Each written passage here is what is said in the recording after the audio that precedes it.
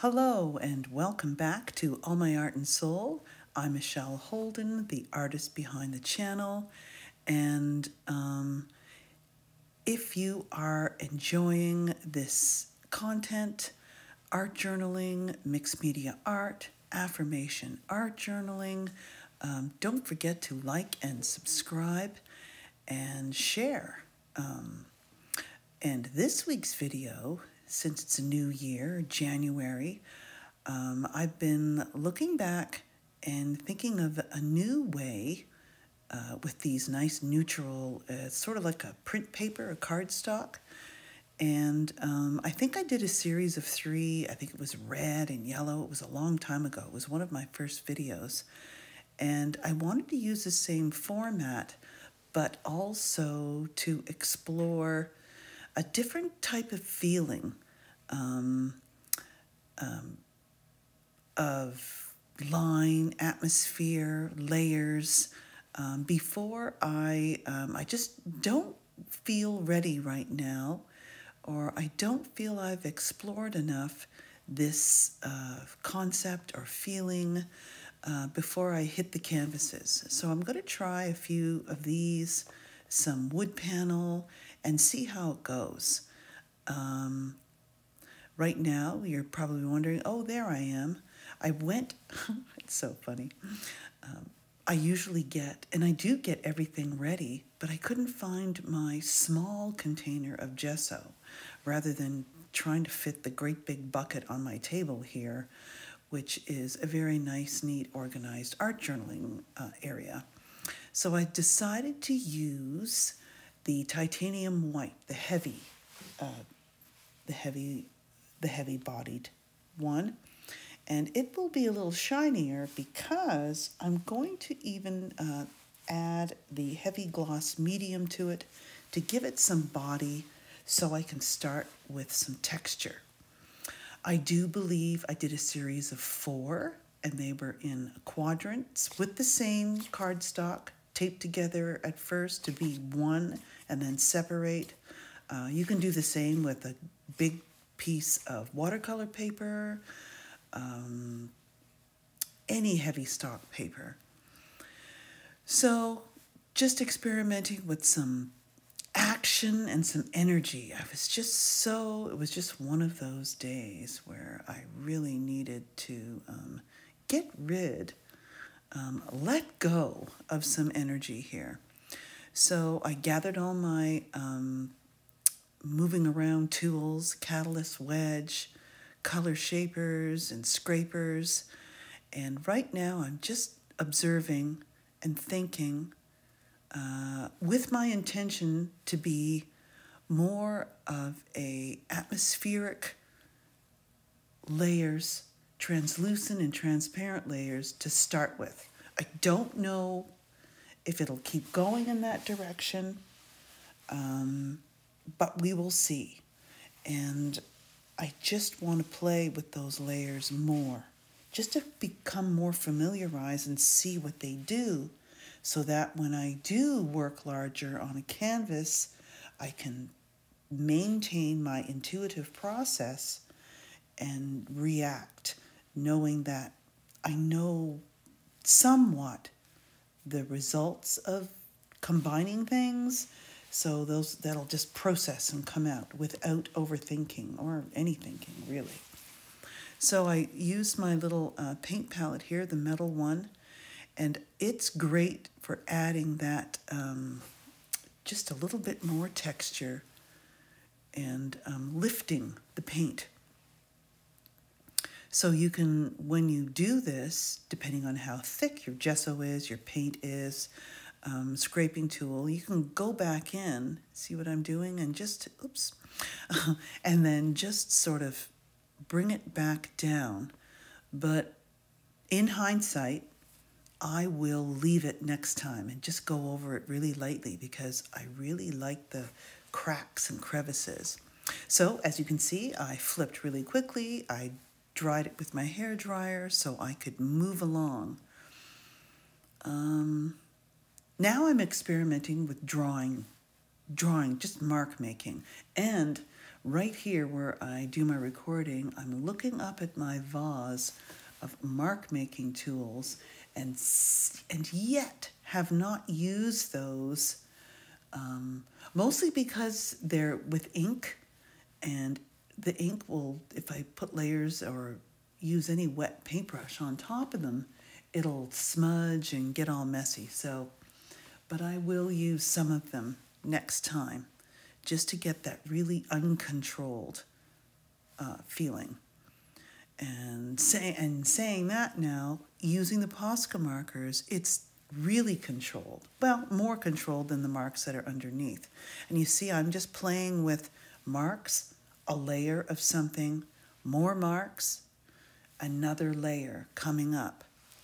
So I thought I would use my color shaper, already knowing previously what I did. So it's in your schema, it's in your memory, and you need, see, I'm dipping it in the water there so it slides along. And that's why I covered this with paint, or would have preferred gesso. And I'm going to do another 3 and another 3. I'm going to just keep going. And I might not record all of them, but I'll show you the results in the end. Let me know. And I'm just going for a feeling here.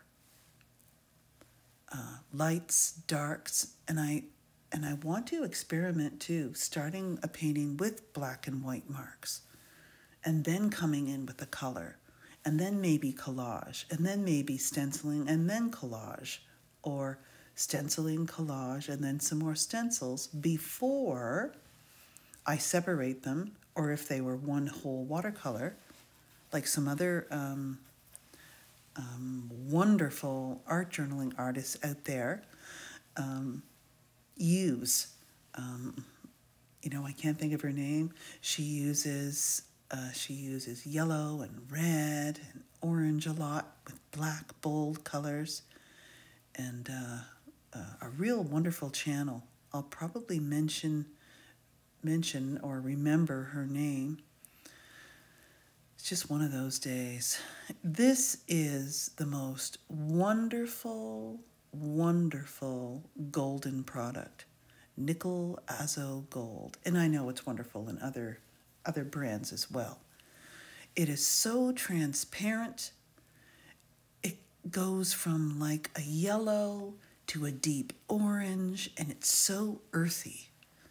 And I'm thinking, yeah, that's exactly what I envisioned. Being careful to make sure your layers are dry before you come in again on top with another layer.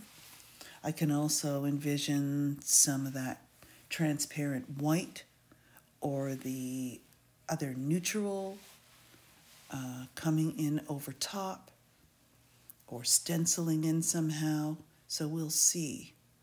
So what I'm doing, if you stay to the end of the video, is just the very first few layers. So it's just the part 1. So I'm going to activate this and then separate them, and they are square. They're 8 inches by 8 inches. That's a nice standard if they do turn out. I'll probably do another 3 with the same colors, just so I can get maybe a set or so. And then if they turn out, I will put them in a mat, and they will be offered for sale. And if you're a subscriber, you always find out these things first. And this year is where I have definitely found out and promised myself that I would keep up my consistent monthly newsletter, new work, and letting subscribers know what's happening. And you will also get the dibs if you join my Facebook group. And there's going to be just tips. That's where I'm at now. And later on this year, I will start just breaking down what I do into some more tutorials or art journaling club or something like that. So that's just starting in the works. So I decided to, and I liked how I brought the camera lens back a little bit. So there's more of surface here on my art journaling table. So you can see the different types of transparent. I find I really need lots of this stuff. I just love it. So you can use tissue paper, deli paper, tracing paper. There's many different kinds. Probably tissue paper is the most available. And there's artist tissue paper and regular tissue paper, and all these are offered on Amazon.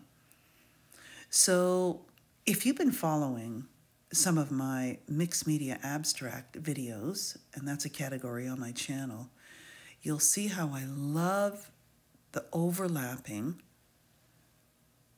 and of this paper where you can still see lines underneath. And when you use your medium to glue it on, I'm using a heavy gloss medium. You can just use a gloss medium. You don't need the heavy. Excuse me, it's been a long day.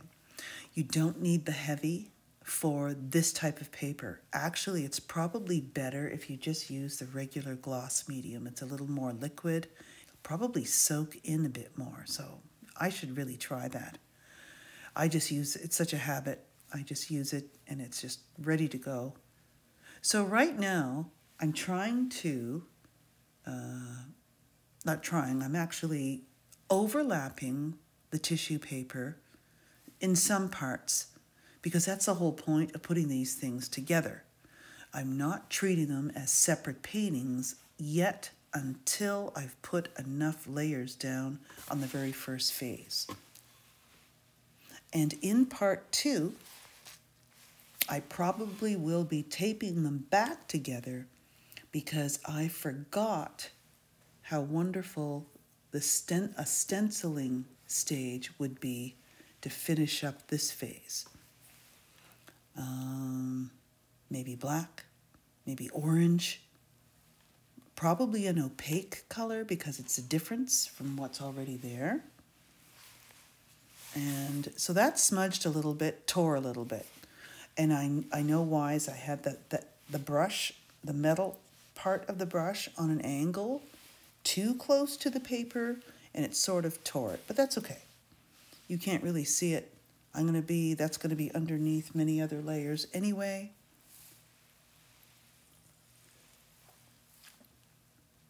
And just trying to decide.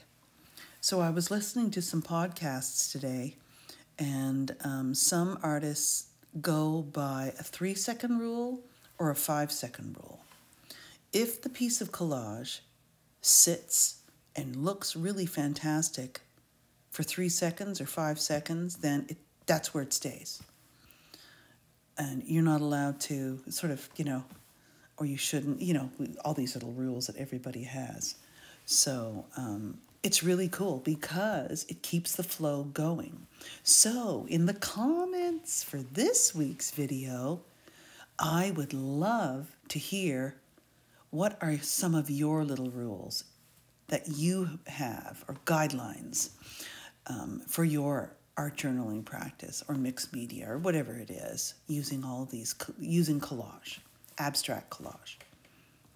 So I'm loving the gloss, and I'm just putting it down first because this paper is, I don't know, I'm going to order a different bunch of deli paper. This stuff is so delicate, it's crazy.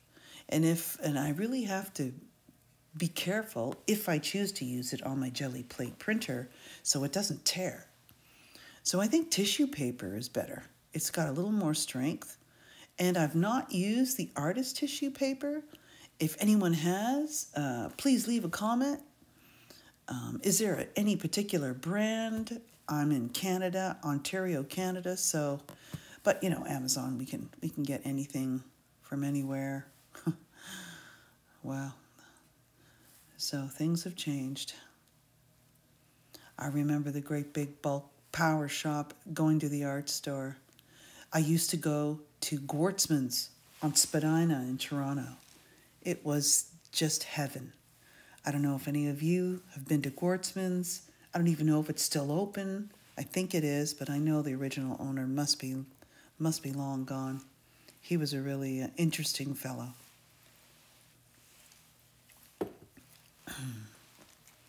So this is, what is this stuff? Rice paper. Yes. And isn't it interesting? It's just transparent enough so you still can see. It just has that more of that cloudiness. So thinking about that, you know, and that's why we need to make a ton. And that's my job this month, to make as many of these. And if you didn't catch my other video with the little 6x6s, they were in orange, black, white, turquoise, I believe. And I took those through a series. They're in my drawer. I think I made like, 12 of them or something. And then I think 6 or so are really, hung in there. I still have them. I haven't offered them for sale yet or matted them because they're small and I'm still trying to figure out a really cool way to frame them. So anytime, just leave a comment, go on my website, and I know my job this month is to finish putting up all of my latest work on my website for sale, if anyone wants to check that out. Okay, here comes the big bright orange. So more line, but I'm thinking a different format for this color, different material would really be interesting. Not too much. And I also want to put more black in this. Just how that'll go, I'm not sure. I'm not sure at this point. I don't want to think ahead. I don't want to think about the product at the end. I just, it's best to just do that. And just a little advice, just make the art that you want to make if it wasn't for sale. What do you want to make? Make that art and you will attract. Because there's something about authenticity in that realm that people really, I think it really shows. It shows energetically, spiritually, any form of creativity or authenticity. It doesn't really matter what it is. You just know. There's a sixth sense that you just know, and it's good. And I always say, like my saying, an art practice that's good for the soul. It's like, this stuff is good for the soul because it helps us reach and go deeper into our inner selves. And I guess that's the journey we're on here. Oh, got a dirty on the back. So I was thinking about the tape coming to the end, and I thought, I remembered I overlapped some of the paper, so I better run through that with the X-Acto knife. So I almost forgot. So now that they're separate unto themselves, I may just go back and overlap a little bit of stenciling for part 2 in black and white before we head into the next phase. So I'm not going to gesso the back because if some of these turn out, I might mount them on a wooden panel that's 8x8, a deep one, and they'll look really cool that way. So this is it. I hope you enjoyed part 1 of Mixed Media Abstract start to finish, and I will see you in the next video.